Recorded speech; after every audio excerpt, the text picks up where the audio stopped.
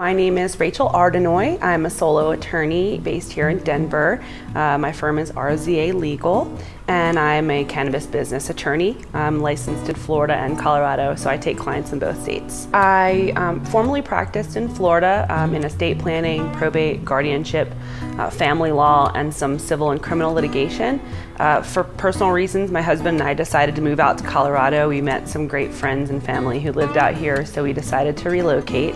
So when I moved here, I was introduced to another attorney who worked in this industry, and I figured, since I'm moving across the country and starting a life out here, I could start over my career as well. I still wanted to be an attorney, obviously, but I wanted something different, and so cannabis law seemed so exciting and cutting edge. It still is 3 years later, and so the day I moved to Colorado, the very next day I started working in a cannabis firm, and in January of 2018, I took my firm solo.